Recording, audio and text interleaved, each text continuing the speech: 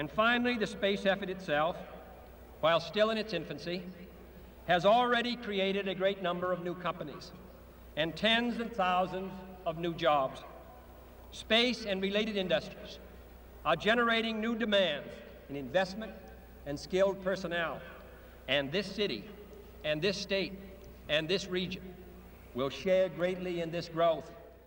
Progress on the high-performance electric drive started off slow, but it began to gain steam when John F. Kennedy announced our desire to put a man on the moon in September of 1962. We choose to go to the moon. We choose to go to the moon.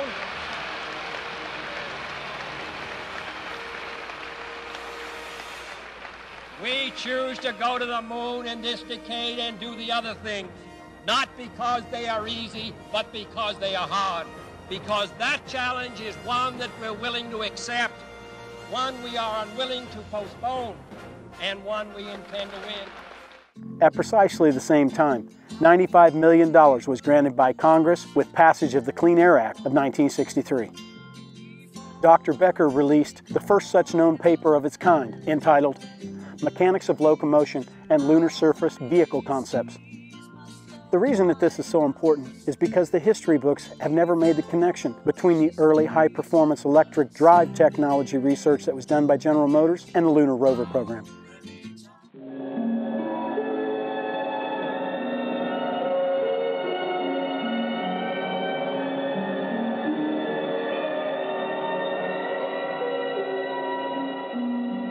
What would it be like to be on the moon?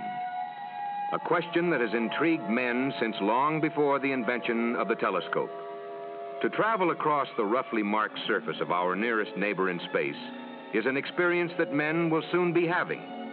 Probably before this decade is over, the first explorers from Earth will have arrived on the moon. But how will they explore a planet without roads, without atmosphere, with gravity, only 1/6 that of Earth?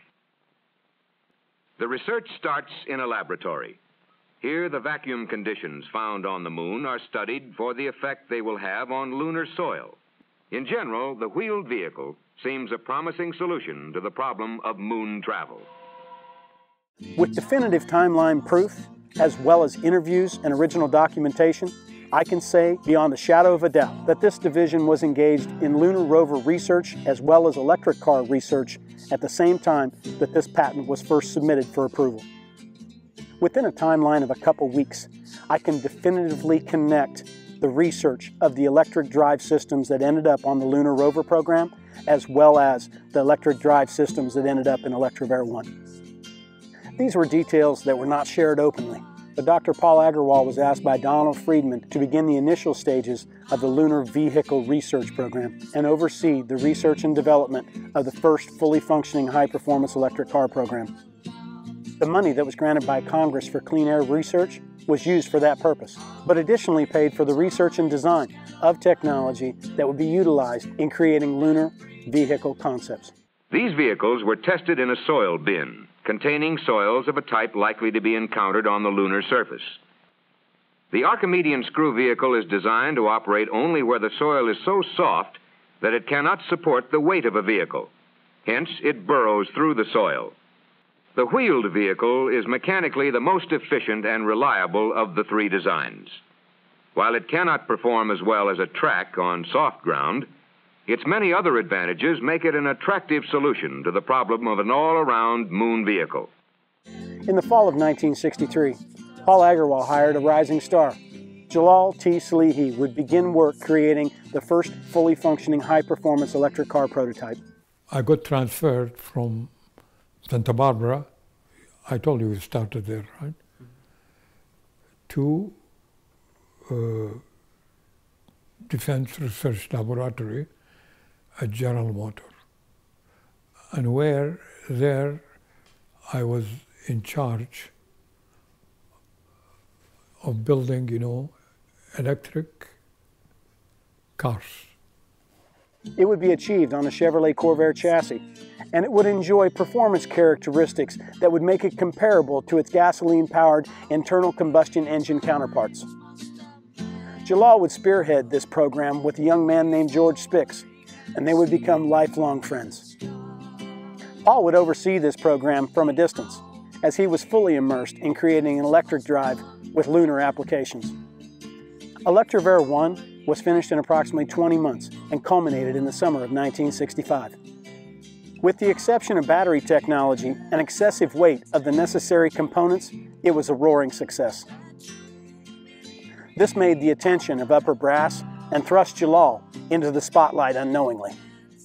First of all, it was one of the best electric cars as far as range, which was limited by the battery.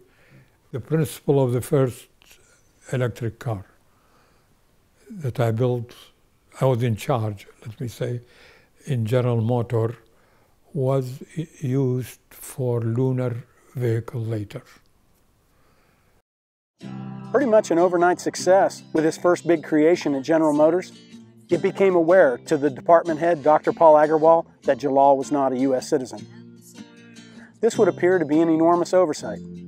But Paul had contracted hepatitis during his European travels for the lunar rover research and was understandably distracted when he hired Jalal and put him in charge of design and creation of Electrovair 1.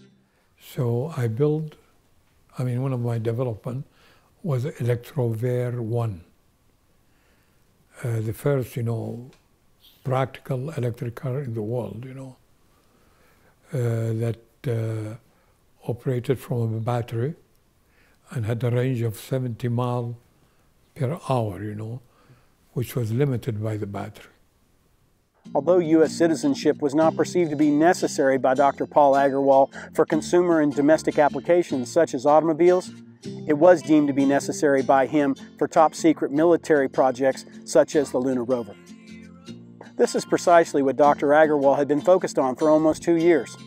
There was a patent pending approval, lunar mobility was progressing rapidly in a laboratory environment, and Jalal could inadvertently derail this progress with his newfound accolades. So within the confines of closed doors, it was decided to build another Electrovair, without Jalal's involvement this time. It would be virtually identical with one exception. Electrovair 2 would have 2 components that would be combined to perform one function, a modulating inverter. But this car would not have scientific thesis and technical papers distributed throughout the IEEE with Jalal's name written all over them.